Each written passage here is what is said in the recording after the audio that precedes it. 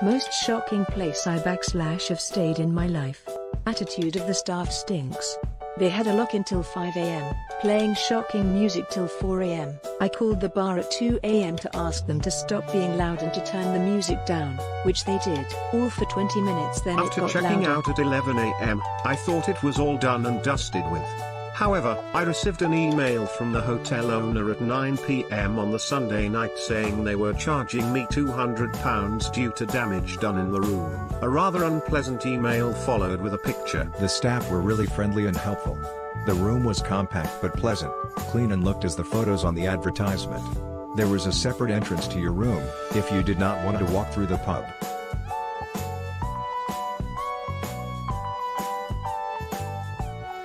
The accommodation and staff were appalling. We booked the room for a family of 4 in advance for our trip. When we arrived at the property, my husband was told we only booked for 2 people and that we would have to pay an additional £25 per child for the accommodation. This place is very tasteful, renovated. The room was really cozy, the bed and the linen comfy and clean. For London standards, the shower was extraordinary.